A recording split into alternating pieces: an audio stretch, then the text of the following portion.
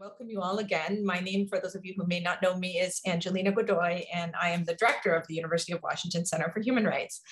And it gives me great pleasure to open this space. This is a tradition we've established here at the Center for Human Rights. We had held our first spring symposium celebrating human rights in our community in 2010. So this is our 12th time doing it. And while it feels a lot different to be doing it in Zoom space than it did that first year in the Walker Ames room on campus, I am confident that I'm among friends now as I was then, and looking forward to our discussion today. The idea behind having this annual event every year is that in all of our work for human rights, a lot of times we're exposed to some pretty bad news. We don't always win. In fact, sometimes it seems rare when we win. And we wanted to have an event every year that held up important moments of making collaboration, the beauty of resistance, the beauty of the dreams that we forged together as a community or a network of many communities dreaming of a better world. So this event today is designed to hold up a particular collaboration that's known as the Human Rights Observatory, or the Immigrant Rights Observatory here at the Center for Human Rights, which we have created with a number of partner organizations, some of whom are represented here on the panel. Before we turn to that, however, I want to say just a few words for those who may be new to our work at the center about what we do. So we are academics. We're based at the University of Washington, of course, but we occupy kind of an unusual juncture between higher education and community-based human rights advocacy. And that is exactly what I believe makes our work both innovative and exciting, and also a lot of fun. So myself and other faculty members like myself teach and conduct research on all areas of human rights, the full spectrum of rights in all areas of the world, and even all of UW's 3 campuses and across many professional schools and departments and colleges on those campuses. We have the great privilege of working with an extraordinary staff team, and I want to just mention them and thank them for all the hard work they have put into this event, as they do to all of our work. They are Wai Win, who's our associate director, Phil Neff, who is our research coordinator, and this spring, we've hired a new staff member, Andrea Marcos, who is our communications manager. So we're very excited to welcome them onto this team and to continue our work together for the remainder of this year and into the future. We also work with the best possible students, and this is one of the terrific privileges of our work. You will tonight hear from some of our student researchers who are the motor to all of our work. They're the ideas that give us energy and inspiration, and they're the engine that keep us going. And I also want to highlight some of our students who are receiving special honors today. We every year issue a series of awards made possible by the generosity of our community to students from across our campuses and professional schools and departments in recognition of their outstanding work in human rights. So I want to turn to that task now, if you will, and introduce to you some of our awardees this year. First, you see here on the screen, Miura Yasmin Casor-Romo, who is the recipient of this year's Abe Osheroff and Gunnell Clark Endowed Fund for Human Rights. This fund was established to promote human rights projects forging social change through direct action. And Miura, who is a student at the UW School of Law, will be expecting her graduation in June of this year, in Sustainable Development Program. She also holds a law degree from the Universidad Autónoma de Aguascalientes in Mexico. She will be working with Global Rights Advocacy and La Resistencia on a project to hold the US government and the GEO Group, the private company that runs the Northwest Detention Center in Tacoma, accountable for ongoing abuses in that facility. Next, I would like to congratulate Katie Sophie Gonser, who is the recipient of the Dr. Lisa Sable Brown Endowed Fund for Human Rights, which provides funds to support graduate study or research in human rights. Katie is a PhD candidate in international studies at the Jackson School of International Studies. And she is working on a dissertation project which examines the ability of humanitarian organizations to impact the human rights situation in North Korea. Congratulations, Katie. Next, we have Hannah Garland, who is the recipient of the Peter Mack and Jamie Mayerfeld Fund, which was established to support graduate research in human rights at the University of Washington. Hannah is pursuing a degree at the UW Law School, and she will be working this summer as a legal fellow on the death penalty abolition team of an organization called Reprieve USA, which seeks abolition of capital punishment in the United States. Next, we have the Benjamin Linder Fund. Our recipient is Nancy Rose Houston. Nancy Rose is a joint MA student in the Jackson School of International Studies and the Evans School of Public Policy here at UW Seattle. She has actually joined the Human Rights Observatory project, about which you will be hearing more tonight. And lastly, we have Trung An Nguyen, the recipient of this year's Jennifer Caldwell Fund, established to honor a beloved alumnus of the University of Washington. Trung An is a student in the Jackson School of International Studies, and while working on her dissertation, she has been working for several years as part of a research team here at the Center for Human Rights, conducting quantitative research on immigration detention in the United States. So we congratulate these students and all of our other students who are using their education in action to promote human rights. Now, I'd like to present the panel discussion and the Human Rights Observatory that it seeks to spotlight. As I mentioned before, the Center for Human Rights occupies a unique position at the juncture of community-based work to make our world better for human rights and academic work at the University of Washington. This partnership between academics and community-based leaders is what distinguishes this particular effort, the Human Rights Observatory. Today, we seek to spotlight it as an example of this kind of innovative collaboration.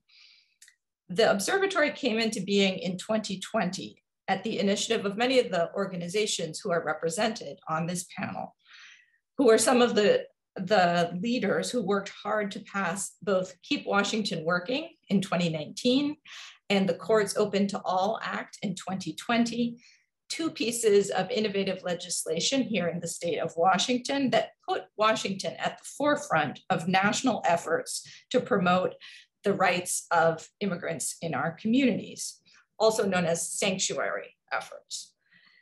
These laws arguably gave Washington some of the strongest tools to disentangle local government and law enforcement officials from the enforcement of civil immigration infractions in our state.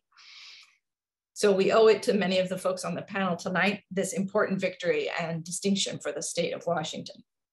At the same time, these leaders asked us if we could help them come up with an idea, a form of monitoring the implementation of these two important laws. Because as we all know, laws on paper can too often be dead letter laws. And in order to ensure that these laws were actually being upheld, particularly in districts where there had been some vocal opposition from leadership in the state of Washington to their very implementation, we designed a research project to monitor implementation and enforcement of these laws. And we took the name Observatory from many similar efforts that inspired us across Latin America, where the term un observatorio de derechos humanos, or a human rights observatory, is a common way of understanding this task. And indeed, understanding the collaboration between university researchers and community-based leaders as well. So we've been working together on this initiative ever since. And today we are going to hear on this panel from folks who played different roles and continue to nourish the work of the observatory. I'll introduce them each before they speak, but we are going to begin first with Annie Benson. So Annie's a person in the field of immigrant rights or movement lawyering in Washington State who almost needs no introduction. She has worked throughout Washington State. First, she served as legal director of the Northwest Immigrant Rights Project, and then she was the founding director of the Washington Defender Association's Immigration Project. She's currently a senior directing attorney at the Washington Defender Association, also known as the WDA, and she has been a board member of the National Immigration Project, the Network to End Violence Against Women, and OneAmerica. She's also taught here at the University of Washington as an adjunct professor of law and served as a longstanding member of Washington State's Minority and Justice Commission. So welcome, Annie.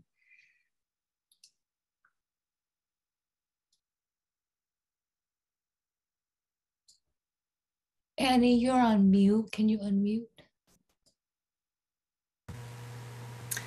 Thank you, Angelina, and thank you for the lovely introduction. I always wish that my mom were on these events so that my mom could hear all these things. And thank you to everyone out there who's taken the time to join tonight. It's so wonderful to be asked to help lift up the work of the UW Center for Human Rights, which has been one of the bright spots in my professional work here. As Angelina said, I am the directing attorney at the Washington Defender Association. WDA is the resource center for public defenders here throughout the state of Washington.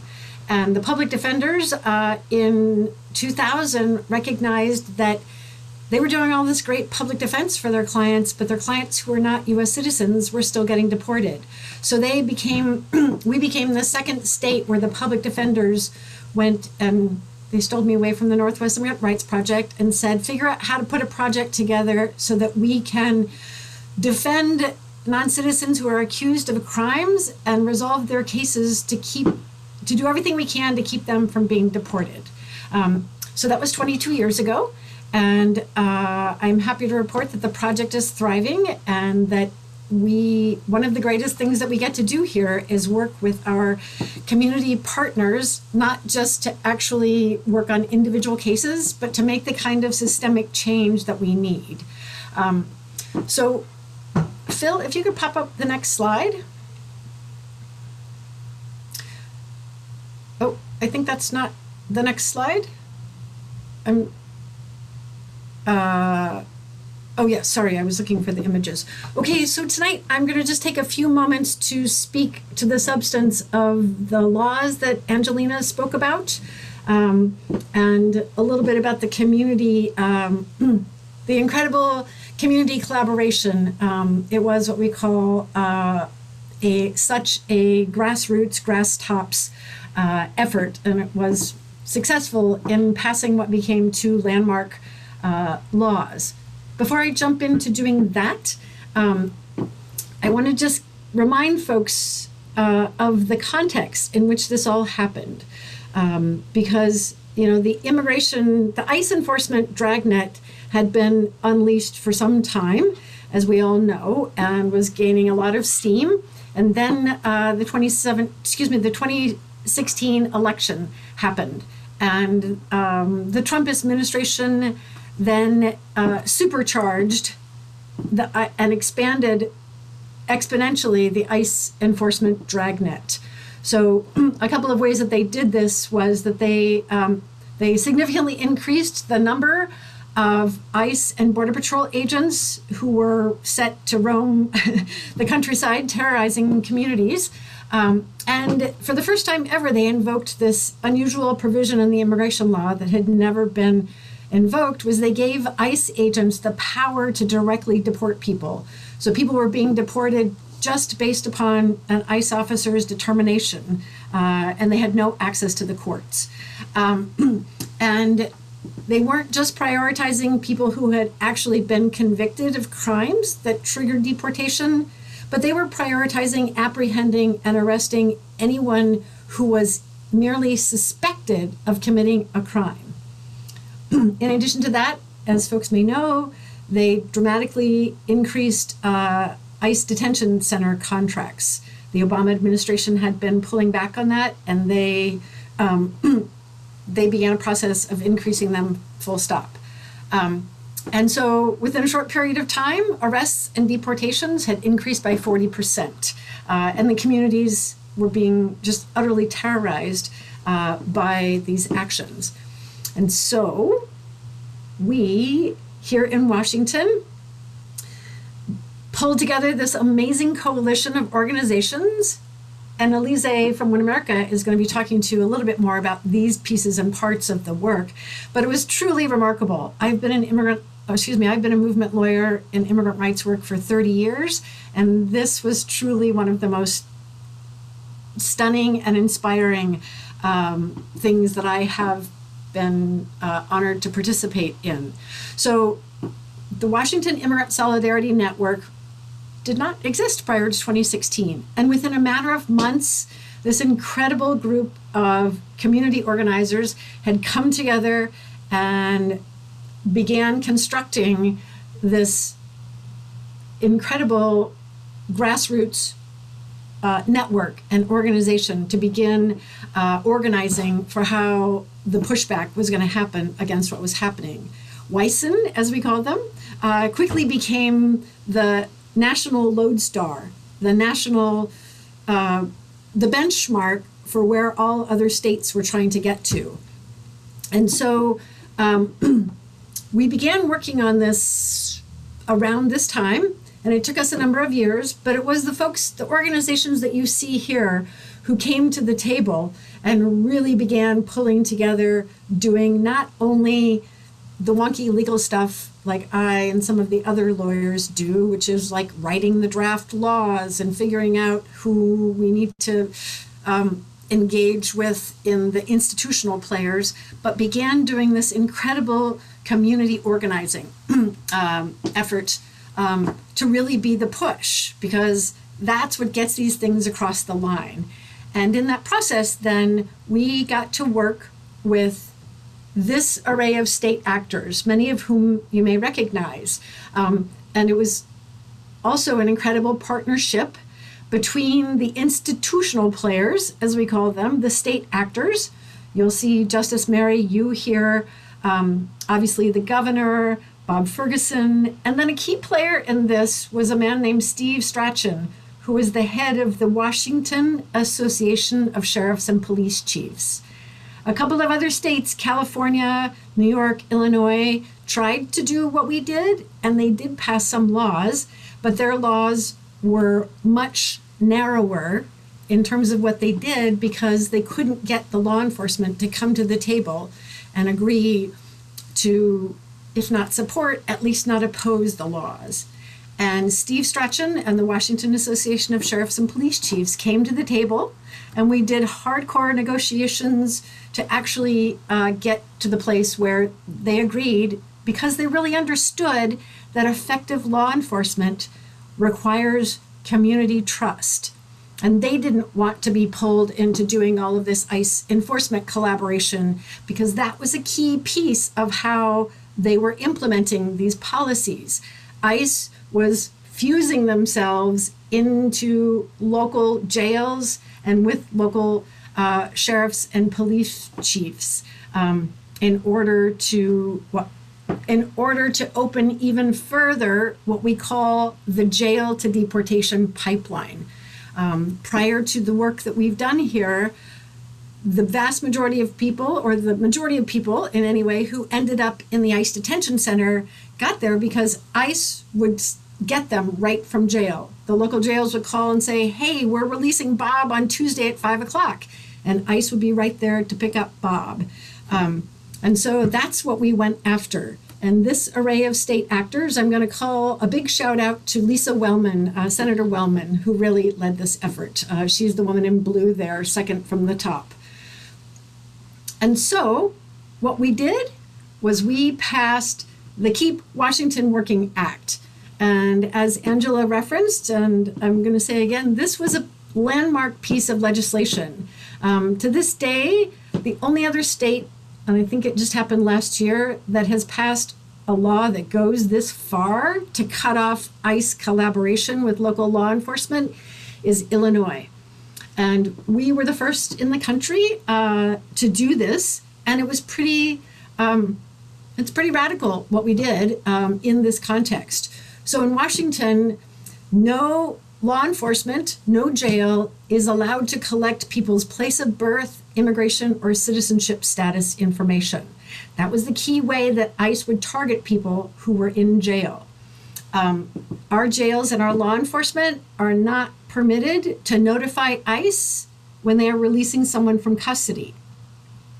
So they can't get information on who's in custody in terms of their immigration status information, and they can't be notified when that person is getting released from custody.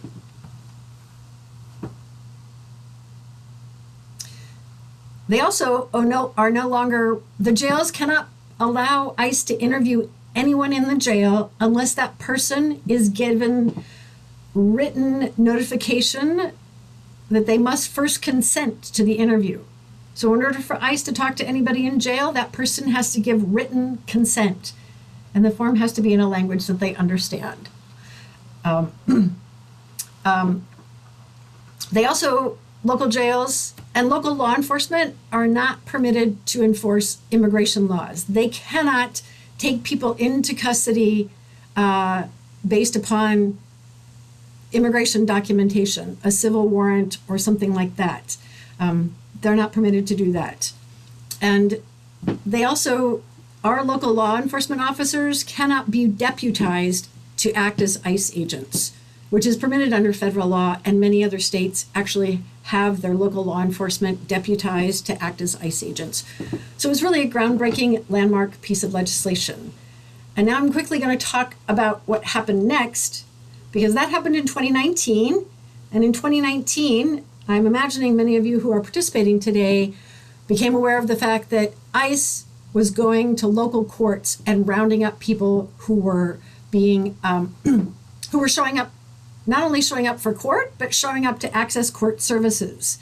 And this completely outraged our Supreme Court. Justice Fairhurst, who was the head of the Supreme Court, Justice Yu, a number of other, the judicial community in many many facets of the judicial community was up in arms about people getting arrested. And in a short period of time, once they started doing this here, over 200 people were arrested, sometimes brutally, when they came to court to show up for a hearing, to answer a criminal charge, to get a protection order, to file a marriage license. So this quickly became a crisis, not just in Washington, but across the country. And that same group of people that you saw, both the state actors and the organizations, came together.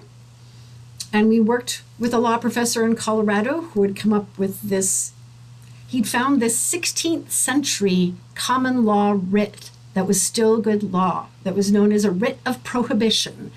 So we reinvigorated a 500-year-old law that says that you cannot arrest people coming to court. So the Keep Washington the Courts Open to All Act, passed in 2020, was signed by Governor Inslee, and it now prohibits ICE or Border Patrol arresting anyone on court property unless they have an actual criminal warrant issued by a criminal judge. And even then, they can't make that arrest until they come to the head judge, the presiding judge at that court, and show the judge that they have a criminal warrant. And all federal and state law enforcement, so all ICE agents, if they're even going to go on court property, they have to go check in with the court and explain that they are an ICE agent and tell them in writing why they are there. So this was the first law of its kind, and it still is the most expansive law of its kind. And so we made some pretty good lemonade out of those toxic lemons that we got thrown by the previous administration. And it's been a very exciting thing. Alizeh is going to talk about the community engagement effort that went into that. But I'm going to end my comments by saying it's really awesome to pass good laws. But if you can't implement and enforce them, then they don't really mean much.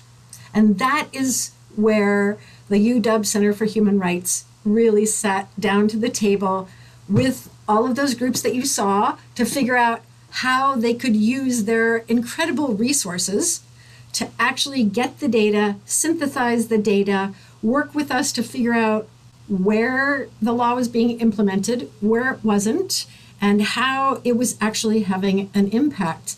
I can't overstate the value of this because none of those organizations that you saw there have the capacity to do what the Center for Human Rights did. And the work that they have done has allowed us and continues to allow us to actually be able to go into these communities and say to the sheriffs and say to the courts, hey, you're not following the law. And here's the data that proves you're not following the law. And we can go to the Attorney General and say, hey, the sheriff in X county is violating Keep Washington Working.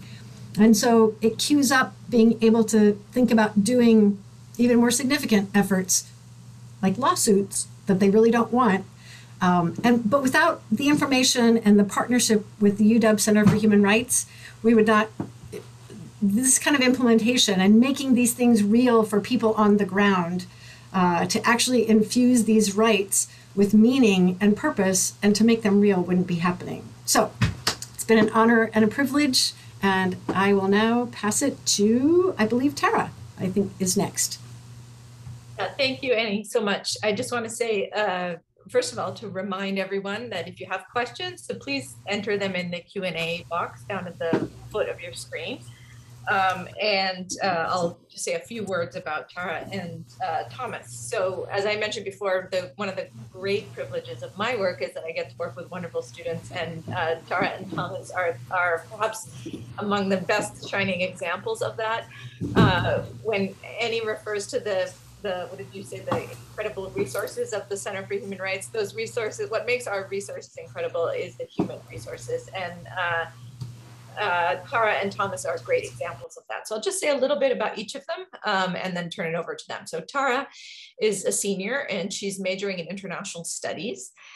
She joined the Center for Human Rights in the summer of 2019, and she has been working on this particular project, the Immigrant Rights Observatory, monitoring immigrant rights and compliance with these two pieces of legislation about which Annie just spoke. And she will be joined by Thomas, who is a third-year law student. He's been at the center since spring 2020. In fact, he and I didn't even see one another in the flesh until very recently, because he's been with us throughout the pandemic time. He conducts research and writing in this work for us. He's also interviewed local law enforcement officials about their relationships, both with ICE and the Border Patrol.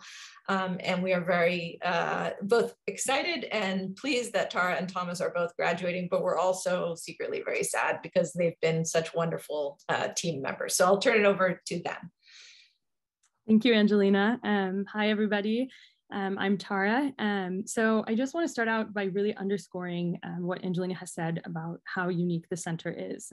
In the work that we do, the reason that it's so important and unique is the way we go about finding records and finding evidence for all these ways that we can document harm and give a voice to these people that are seeing these things take place in their communities. They're seeing their family members disappear. And it's a great privilege to be able to use legislation to actually give a voice to them. So the biggest tool that we use, as Angelina had mentioned briefly, is the Public Records Act. It was passed in Washington in 1973, and anyone can use it. We use it all the time to get access to all sorts of records. And it's, I think, one of the best ways to keep our law enforcement agencies accountable, as well as understanding ways that we can kind of take power that we have in order to keep our law enforcement agencies accountable. So I just wanted to first start out by talking about the different ways that we went about starting this project. As Annie mentioned, there's kind of a few different categories of Keep Washington Working. And we decided that the best way to go about this project in monitoring exactly how counties were implementing this legislation was to divide it into categories and then be able to analyze the documents based on a few different perspectives. So the first one we were looking at were just policies, and we were interested in whether counties were actually using any loopholes to get around the legislation that was passed, whether they were using the model policies that the Attorney General's office published in May of 2020, and how they were appointing people to keep their employees accountable and trained on Keep Washington Working. The second thing we were looking at was interview consent forms. As Annie mentioned, it's incredibly important to understand how ICE and CBP agents are able to gain access to individuals and to understand exactly how the jail and deportation pipeline is happening. And this was one of the first ways that we were able to characterize which counties were keeping track of who was signing forms and which counties were just giving access, free range access to ICE agents. And the last and the largest way that we really use the public records law is to request email documentation. And we've requested thousands upon thousands of pages of records spanning all the way from 2019 until just most recently we requested February 2022. And sometimes counties take a long time to get us records back, and that can place a little bit of a lag on our work. But the public records is something really special, and we're going to go into a few cases of exactly how we can document harm and use it to keep these entities accountable. But first, I want to pass it to Thomas, who's going to talk a little bit about what we do with the records and how we work together to analyze them. Thank you, Tara. My name is Thomas. I use he, him pronouns, and like Angelina, that I've been with the center since spring of 2020. I think one great example of how our way of conducting this research and these investigations really work in a special way is our investigation into Okanagan County Jail's collaboration with ICE, which it was an investigation that took place over several years, and it involved many members of the Center for Human Rights team, including some who have graduated and moved on by now, but a very interdisciplinary group of us. So that investigation, while it had been ongoing, particularly as we went through troves of records of deportability that had been generated by CBP and obtained by the organization, while we were going through those documents, narrowing down with help from our coalition partners which counties we want to look into further, we decided to conduct interviews of a few key county jail administrators to see their perspective on the Keep Washington Working Act, how they believe it affected their work, and whether they thought they had to change any of the problematic practices that we saw reflected in CBP records regarding those counties. When we interviewed the undersheriff that ran the Okanagan County Jail, it became quickly clear to us that they understood the Keep Washington Working Act as affecting very little of their policies with regard to how they treated persons suspected of being born outside of the United States or not having documentation. So we interviewed them, and as a part of that, learned that under certain circumstances, they plan to continue accepting detainer requests from ICE, requests to hold on to individuals who had been released by the jail until ICE could come and pick them up and determine whether or not to deport those individuals. And so we submitted several public records requests to that county, and were able to find, in fact, that they had been exchanging detainer requests with ICE and CBP and honoring those requests, holding individuals for up to 42 hours after they had been deemed eligible for release by a local judge, just so that CBP or ICE could come and pick them up and decide then what to do with those individuals. Having access to records from CBP and ICE on the one hand, from local jails on the other, and being able to have people with quantitative and qualitative research experience, law students and students at the information school, being able to work with coalition partners from a variety of different organizations means that we have a whole different set of eyes and perspectives on these records. Ultimately, in the case of Okanagan County, we were able to use this interdisciplinary approach to paint a very complete picture from the policy level down to how it affects individuals of how Keep Washington Working was impacting or not impacting that jail. In one case, we were able to trace an individual from the moment of their arrest by obtaining records from local police to their incarceration at the Okanagan County Jail, to their eventual handover to CBP, and all of the communications between each of those agencies that allowed for that to happen. Tracing this narrative of one individual throughout the process and doing this kind of research more generally allows us to really understand the full context of Keep Washington Working implementation, to isolate patterns of Keep Washington Working violations, and to think creatively about areas where the law could be strengthened or where we believe local law enforcement agencies might need more clarity on how they're supposed to be implementing the law. Ultimately, I think the center is uniquely situated to carry out this kind of interdisciplinary coalition work. And as a result of this kind of work, as is the case in Okanagan County, we're able to have real results. In Okanagan County, shortly after we published our 2020 report, our 2021 report that talked about some of the violations we found there, they decided not to renew a housing agreement they had with the Department of Homeland Security, an agreement which in their interviews with us, they insisted was consistent with Keep Washington Working. But apparently at some point later on that year, after our research had been released, they had a change of heart. Besides Okanagan County, our research has found many examples of Keep Washington Working violations. And our research is uniquely able to unearth these kinds of violations. And Clark County is another excellent example of that. And I think Tara would like to share a bit about Clark County. Thank you, Thomas. So here we can see on the screen, this is an example of an email document that we got. We requested from Clark County any emails that were exchanged between ICE or CBP agents and any employees of Clark County at the law enforcement agency and also at the correctional facility.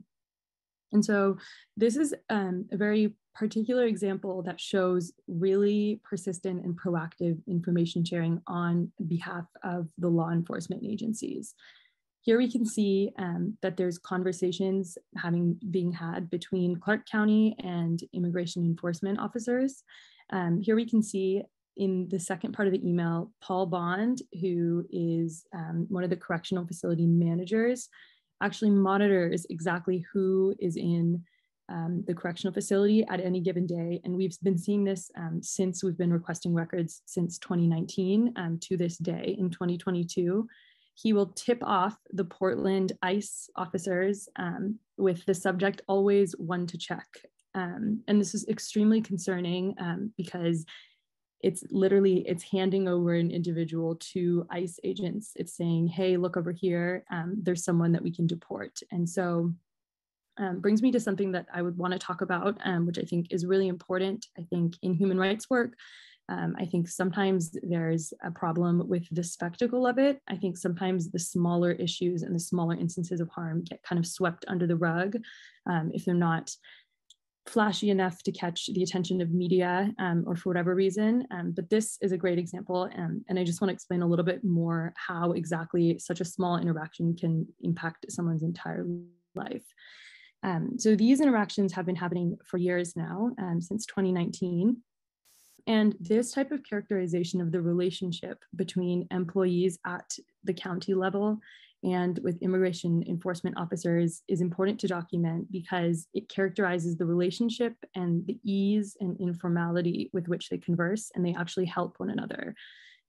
In some emails, we see them regarding each other as friends, as pals, using very informal language. And there's a lot of conversation that indicates that they actually see each other as teammates. And this is really concerning. It's both illegal and infuriating in terms of Keep Washington Working. And so this has been one of our biggest focuses as the Observatory for being able to capture the ways that law enforcement agencies have been in contact with immigration enforcement officers.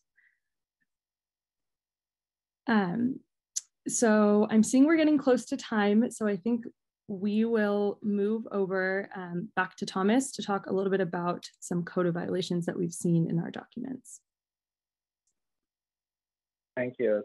Thomas again here. With regard to prosecutors, we zeroed in on 4 problematic offices where we had reason to believe there were potential courts open to all act violations taking place. Some of what we found was that certain prosecutors' offices were coordinating with CBP and ICE when to bring charges, what charges to bring, and when to drop charges regarding individuals suspected of being non-citizens. That's important because when they dropped charges, according to the records we found, was the decision of when to drop charges was being used to facilitate the capture of individuals who, at the time that their charges were dropped, were being released from the local jail and into the hands of ICE or CBP. The fact that prosecutors were playing a role in that was deeply troubling and an interesting finding of our research. The Administrative Office of the Courts, which oversees courts across Washington, also has specific mandates in the Courts Open to All Act, including documenting attempted entries to their facilities, to court facilities across the state by ICE or CBP personnel.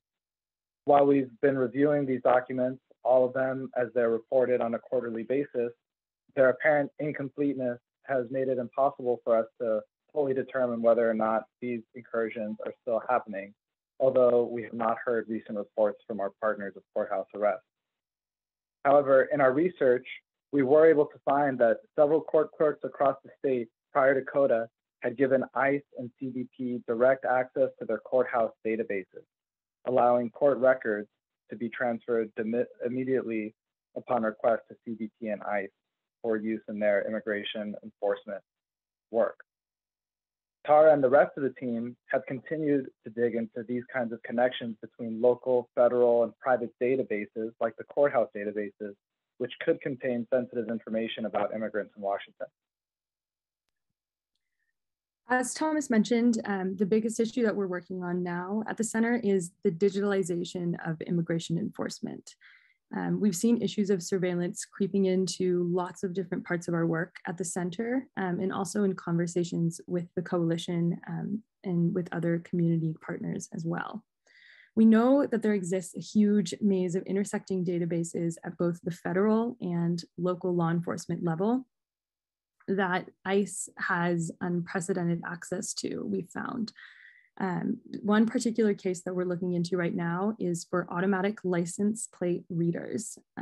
These will scan your car and then it'll take any personal identifying information that matches your car and it'll automatically put it into a system. The problem we're finding is that these databases, they lack oversight, they lack any accountability, and they allow for both information sharing actively and passively. We've actually found places like Okanogan County where ICE agents have direct access into the database, and other places where automatic license plate readers are being used in the county despite having a very, very low success rate at actually preventing auto theft. But instead they're being used under the guise of auto theft instead to carry out over surveillance of certain areas. And it's leading to immigration issues, and it's a continuing danger to our immigrant community. Like I mentioned, this is a big project that we'll be working on in the summer. So hopefully you'll be hearing from the center about that soon. And I'll pass it back to Angelina. Thank you, Tara. And yes, I can assure everyone that you will be hearing from us soon about these next upcoming research that we are engaged in on these issues. I'm very proud of the work that we are doing, the work that we've done and that's been spotlighted here so far, but I also want to emphasize that it's really truly a partnership and none of it would achieve anything in the real world if it weren't for folks like Annie or like Juan Monje, to whom I'm about to turn the mic over, because we are the researchers behind the scenes who dig through the technical data and we love doing that. I'm glad we're able to produce something useful to you all, but others are on the front lines of making this research useful to people in their real lives, and above all, making it translate, hopefully, into gains in terms of people's access to human rights to which they are entitled. So I want to turn the floor over now to Juan Monje. Juan is the community organizer for an organization called Comunidades, which focuses on outreach and community engagement within Latina communities in the Columbia River Gorge area. He has been instrumental in building the change for communities of color in Southwest Washington, including advocating for laws favoring immigrant communities and fair representation. Juan? Muchas gracias. Voy a hablar en español. Voy a intentar hablar despacio. Soy un organizador comunitario de Comunidades, una organización que amplifica las voces por la justicia social y medioambiental y mientras aumenta el compromiso y liderazgo de la comunidad latina del Gorge. Esta Key Washington Working Act, esta ley fue muy importante para mí porque fue mi primera campaña como voluntario y líder que empujé desde aquí del suroeste de Washington. Me alegré cuando el gobernador Inslee la firmó y me motivó a seguir trabajando y voluntariando en aquel tiempo con OneAmerica. Una de las cosas que siempre me gusta informar a la gente sobre esta ley. Una de las cosas que nosotros realizamos como comunidades es foros comunitarios, tanto en Escamilla como Clickita County, del lado de Washington, y en Hood River, en Wasco County, en Oregon. Así también damos entrenamientos de liderazgo que sirven para empoderar a nuestra comunidad. También tenemos proyectos de periodismo comunitario con líderes de diferentes partes de Washington, voluntarios, que los transmitimos en Facebook y en YouTube. Una de las cosas, dando cuenta en los foros comunitarios, hablando un poco de inmigración, hablaba de la ley Washington Working Act y la gente no lo sabía. No sabía como que teníamos esta ley para empoderar a nuestra comunidad. Entonces, en todos los foros comunitarios empecé a hablar sobre la importancia de esta ley y cómo nos beneficiaba a nosotros los inmigrantes. Entonces, una de las cosas que también nos hemos dado cuenta que tenemos mucha resistencia en las áreas rurales donde nosotros servimos. Tenemos un sheriff que se llama, no sé si lo han oído, Sheriff Songer, que tiene un show todos los martes online, que ahora sí promueve las teorías de conspiración de la ultraderecha y deshumaniza también a las personas de color entre las características del show. Este sheriff, hasta un par de años, estuvo unas reuniones públicas donde estuvimos presentes con otros sheriffs del área, y una de las cosas sobre una reunión pública sobre a poder abordar las políticas de modelo que ACLU estaba aconsejando, y acordaron que no adoptarían ninguna de las nuevas políticas de modelo de la Unión Estadounidense de las Libertades Civiles en corto plazo. Estos consejos eran un poco para frenar la masa de deportación que había creado Trump cuando apenas asumió. Cuando estuvimos en la reunión, nos dejaron muy claro que todas las agencias que estaban representadas ahí seguirían cooperando con ICE si una persona era detenida por la ciudad o el condado, tenía antecedentes penales o había violado la ley local o estatal. Voy a leer una de las cosas que dijo Songer en esa reunión. Dice que no estoy de acuerdo con la mayoría de ACLU en la posición sobre este tema. Creo que están tratando de obligar a las fuerzas del orden público a seguir sus ideales de cómo operar la aplicación de la ley.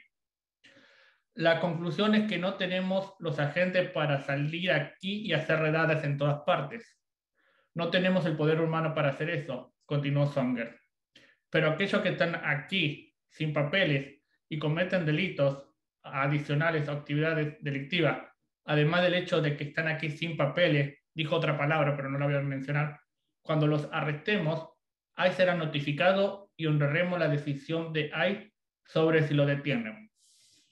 Es una de las cosas como hemos visto que el departamento del sheriff generalmente hace tráfico de control de tráfico y generalmente para a nuestras comunidades por una luz que no funciona de su auto o por un stop que supuestamente la persona no lo hizo, y generalmente paran a la comunidad latina cuando salen de su trabajo. La mayoría trabajan en las empaquetadoras o en el campo, en las granjas que son muy grandes, y generalmente hacen ese tipo de profiling con nuestra gente.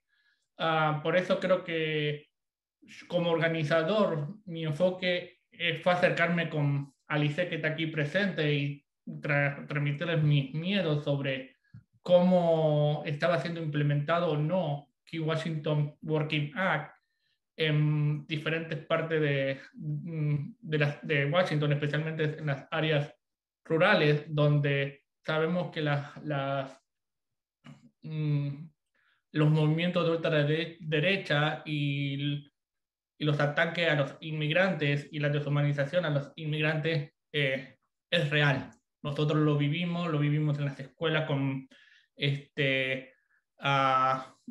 lo vivimos en las políticas de los distritos escolares y en los city council. Entonces, nuestra obligación como organizador es llevar esa información que justamente no le llega a las áreas rurales por falta de recursos, por falta de información, y crear este tipo de oportunidades.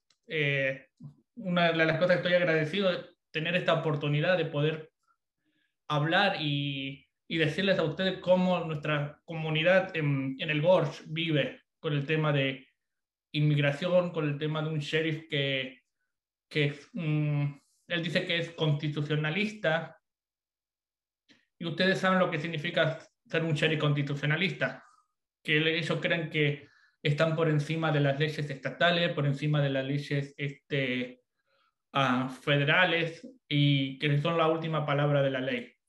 Y creo que en ese sentido es una alerta para poder seguir informándonos y ver qué está pasando con la implementación de Key Washington Working Act.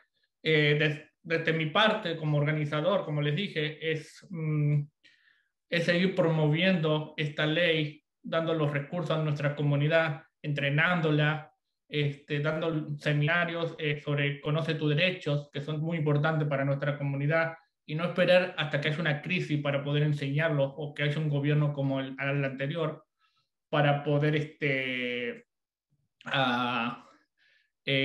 empezar este tipo de seminario como Conoce tu derecho.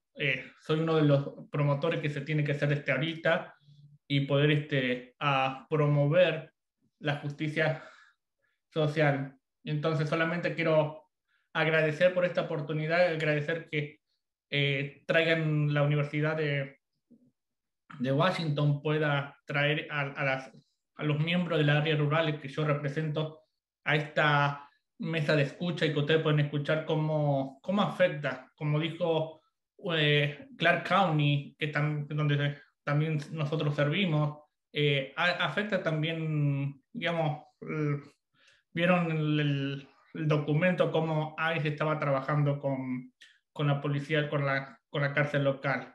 Entonces es un ejemplo que tenemos que estar alerta y pedir a nuestras autoridades que cumplan la ley. Eso es todo. Muchísimas gracias. Thank you, Juan.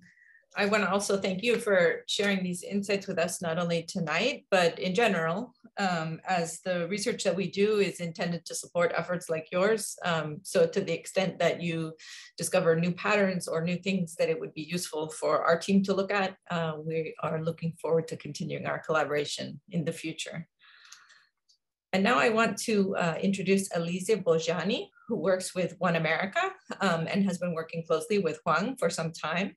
Alizeh is policy counsel at OneAmerica. She was born in Karachi, Pakistan, and she moved to Washington State when she was 10 years old. She eventually came to the University of Washington, where she obtained her BA and then her JD and LLM, her LLM in Sustainable International Development.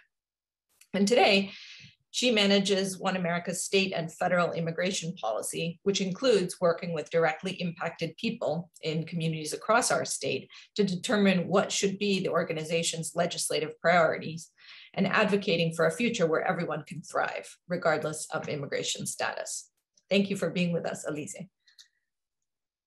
Thank you, Angelina, and I hope everyone can hear me. So once again, my name is Alizeh Bhojani. I use she, her pronouns. I'm policy counsel with OneAmerica.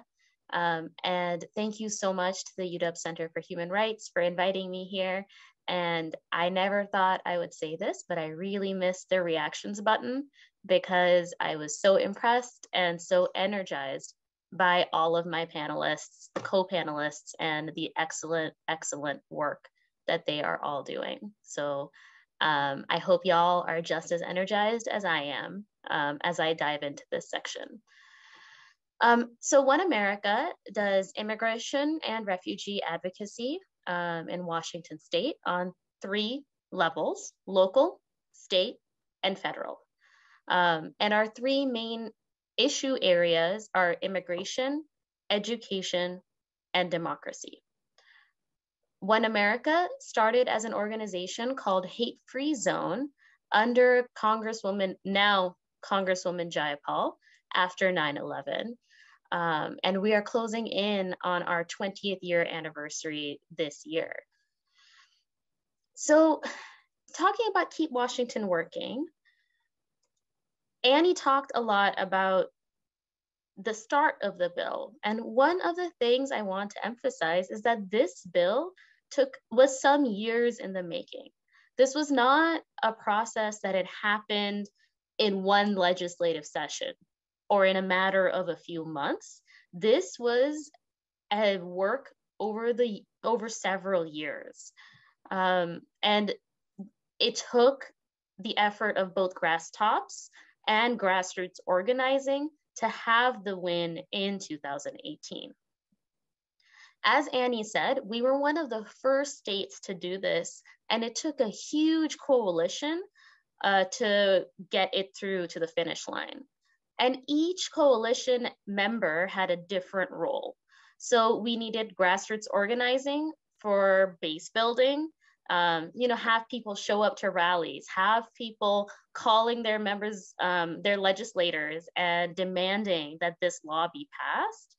Then we had organizations like Annie's and like the Northwest Immigrant Rights Project that were the more legal organizations that ensured that the language in the bill was legal, that would pass muster, and that it would be, we could get it through the courts. And that is highly important as well. And then finally, we needed advocacy organizations to do lobbying to make sure that legislators understood why this bill was important, and then working with legislators to ensure that they voted yes on the bill. So that was OneAmerica's main role with the bill. We worked primarily with the ACLU of Washington and Columbia Legal Services to do bill lobbying, as well as some bill analysis. What does lobbying entail? It's a lot of meetings. This was prior to the Zoom era, so that meant going in person, talking to legislators, and it's necessary to have that lobbying be in conjunction with grassroots effort, because the legislator isn't gonna care what OneAmerica is saying if they're not also hearing it about the importance of this bill from people in their district. So it was truly a joint concerted effort. Another thing that OneAmerica did was use support for Keep Washington Working as a key part of our endorsement process. So when we were working with legislators and saying, if you want OneAmerica to say, we support you in your election campaign, you have to say that you support the Keep Washington Working Act. And you have to vote yes on it. And we are watching and we will keep you accountable. And so that is another way that some organizations can leverage their power to gain and keep support and keep our legislators accountable to their constituents and their values. The other two key pieces are the ripple effects of local wins. So Keep Washington Working was able to happen because there was city level work around this as well. So both the city of Seattle and King County had sanctuary policies, and those helped model the Keep Washington Working Act for the state. They could see that this was a testing ground, that it improved safety and security for residents, and that could translate to the state level.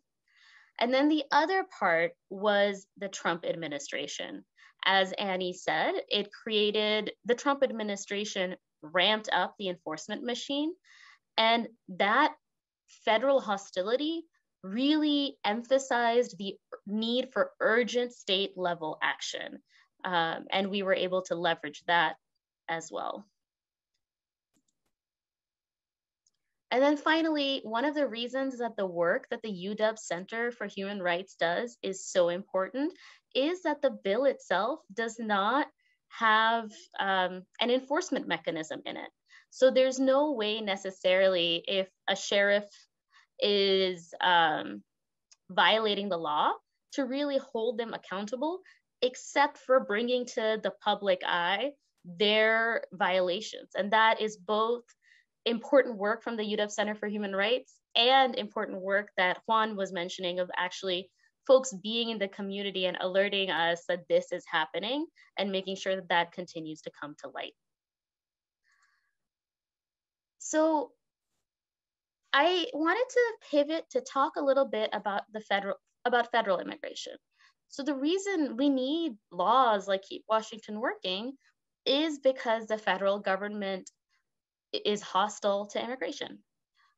We have not had significant positive changes in the immigration system since 1986. That is unacceptable, but continues to be our reality.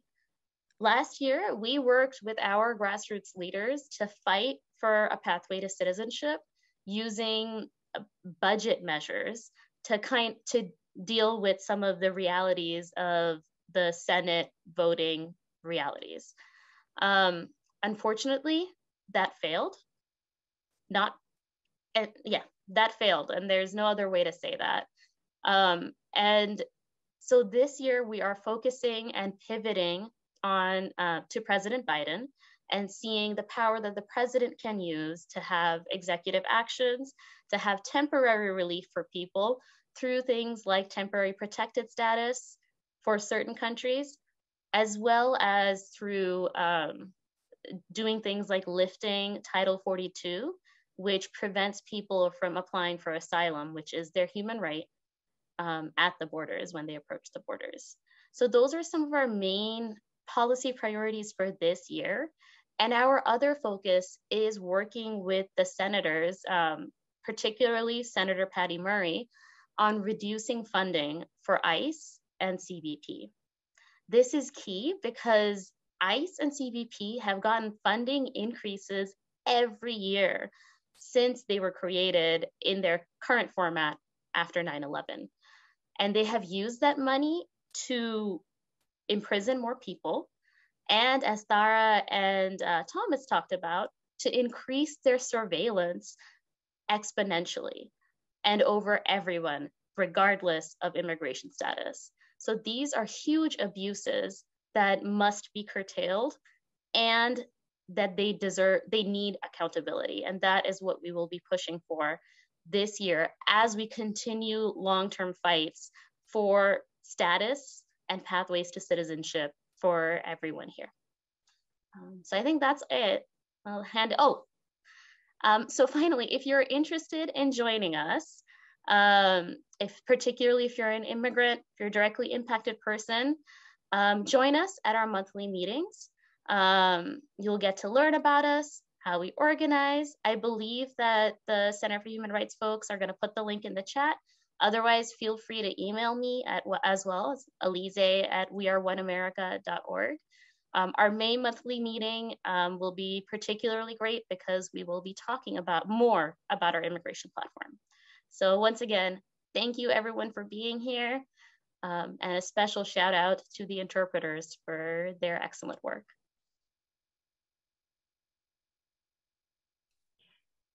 Well, I want to thank all of our panelists.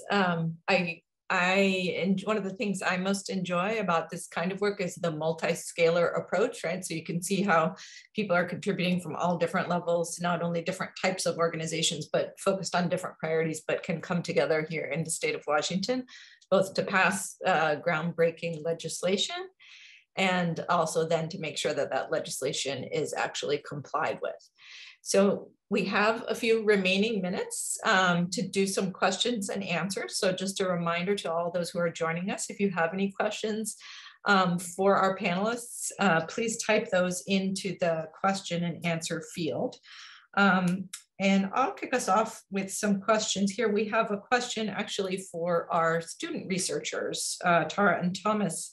When you got into this research or in the process of doing this research, what was the most surprising for you?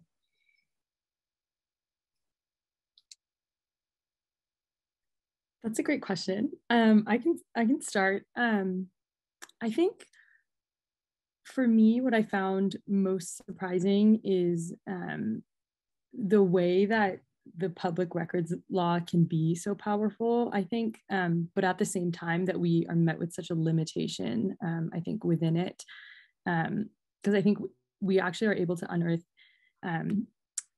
just an amazing amount of detail from the records that we get, but at the same time, we're waiting at the beck and call of public records officers who are both overburdened and maybe sometimes even unwilling sometimes to give us information.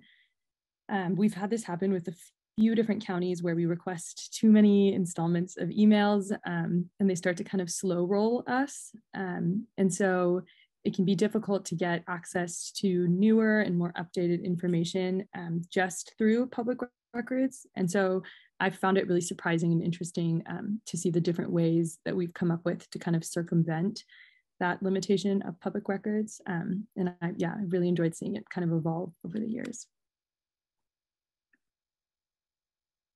Something that often surprises me in the work is when each of us on the team and in the coalition seems to be focused on what might look like a very minute detail of Keep Washington Working implementation. But as we talk through it with each other, we start to understand how it fits into a bigger picture. And it never ceases to fascinate me when all of these small, maybe meaningless details come together and really help us understand how the law is affecting people in their day-to-day lives. That's an exciting part of the work. Thank you. We have another question here. Annie, at the beginning, Annie mentioned that this work was in part inspired by the WDA's efforts to ensure and support public defenders in their practical efforts to defend their clients. And I know in OneAmerica, you all came to this network also seeking information that could help you advance your work with communities, grassroots communities in our state.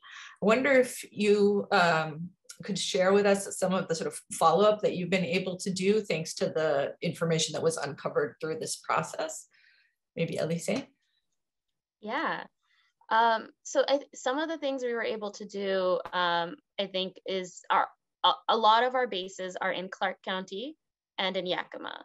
So when we have our meetings, that's where we tend to focus on as a coalition. So when we do our monthly meetings, the students pass us those emails, and then we can have rallies, do meetings with the sheriff's office, work with folks like Juan to ensure that there are know your rights trainings happening on a local level, because things happen in Olympia, but that doesn't necessarily mean that folks on the ground know what's happening.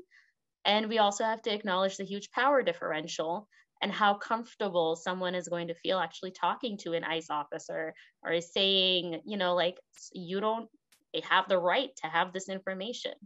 So those are some of the ways that the UW Center for Human Rights works helps us engage on the local level. Thank you, Alizeh.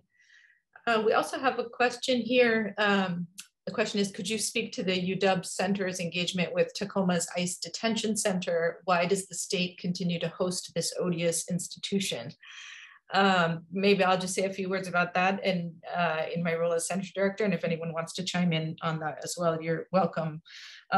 In terms of our center's involvement with the ongoing struggles against abuses committed at the Northwest Detention Center in Tacoma, we have published a series of research reports, often drawing on similar methods in terms of public records requests. And that same type of research, but applying it to the challenges of trying to document what's happening inside the facility and the human rights concerns that raises. I believe we've published 4 reports, and our 5th actually is going to be published just next week. So we anticipate releasing it on Monday or Tuesday. That report is about reports of sexual abuse and assault at the facility, and ways in which those have apparently been mishandled based on the documentation we were able to receive. So we work as I said before, sort of the technical folks producing some of this research, and the folks on the front lines of that struggle include some of our panelists right here. So I don't know if anybody wants to speak to perhaps this broader question of why the state continues to host such an odious institution. I can try and chime in a little bit on that. So the coalition around shutting down the Northwest Detention Center is led by grassroots orgs like La Resistencia, and OneAmerica contributes a small part to really their advocacy on this. So we won an enormous victory in, I want to say, the 2020 legislative session, resulting in the shutting down of all private prisons in Washington state. And the Northwest Detention Center is the only one in Washington state. Unfortunately, they did have a contract with ICE that ends in 2025. So 2025 is the slated closing date for that institution. And a lot of what the state says, they have limited power over this because it is a federal facility. So we do advocacy with our members of Congress on this issue in particular. And one of the main things happening right now that you should call your member of Congress about is that they have not allowed visitors since the start of COVID. And that's been over 2 years now. And most other prisons in the state do allow visitors. So the COVID justifications for it are entirely fabricated and inhumane.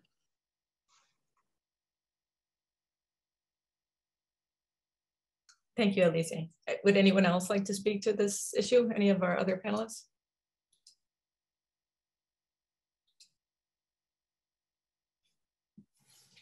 Okay, I will then turn to our next question here, which I think in light of time may need to be our last question. It's, and I guess maybe I'll broaden this to the whole panel. what's next then for immigrant rights advocacy in Washington State? You've mentioned some great gains that have been made in legislative gains that have been made in recent years. And you've mentioned some things that at the federal level are objects of concern that we should rally around. Here at the local level, what's coming? What's next? I could start. What a fantastic question. One of the things that we will be talking about in our May monthly meeting is exactly that, is that the wins on the local level help build power to have long-term gains on the federal level as well. So for OneAmerica, some of our state priorities for the upcoming year, number one will be creating an unemployment system for undocumented workers. Right now, undocumented workers are folks who are working in some of the industries that had the highest rates of layoffs when COVID started and had no social safety nets when, their jobs laid them off.